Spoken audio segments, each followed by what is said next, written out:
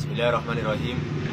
Yani what is the ruling on a person who leaves praying the 5 daily prayers, and if he prays yani later without an excuse, yani leave these prayers or one of these prayers without an excuse and he prays later.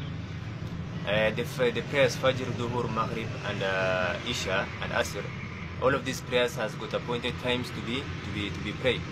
It has got appointed times to be prayed, and there is a fixed time that we should pray. Allah Azza wa Jal said, Inna salata kanat al-mu'mina kitaban mawquta. Indeed, prayer has been decreed upon the believers a decree of specified times. Whoever does, any person who does not pray at its times, and then without an excuse and says he will pray later, then his prayer will not be accepted. Even if you pray 1,000 times, your prayer will not be accepted because you have not prayed at its time. Because you are leaving it without an excuse, and then your prayer will not be accepted. You should pray at its time. But if you have an excuse, there is no problem. I don't think if you leave praying at its fixed time, then you pray later, that your prayer will be accepted. No, still your prayer will not be accepted. This form of ibadah has got its time to be done, and it has got a fixed time that it should be done. You should not take it out of this time.